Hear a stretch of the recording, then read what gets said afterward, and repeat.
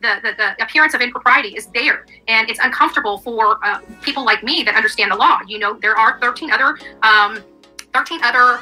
defense attorneys that can handle the capital crime. And I'm not sure if that's necessarily true. One of 13 in the state, and the only one qualified? I don't necessarily believe that's true.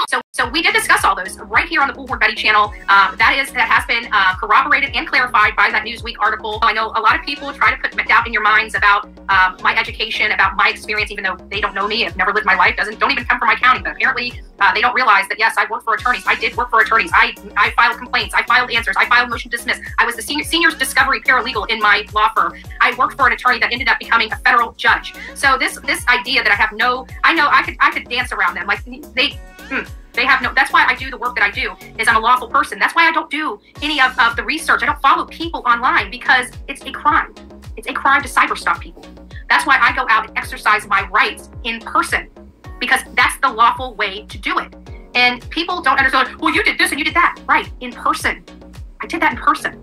When you start using electronic means to do this, other laws apply. And if you don't understand the law, you can get yourself into a lot of legal jeopardy. And these people that are out here that think they're doing some good by stalking me online are actually committing felonies.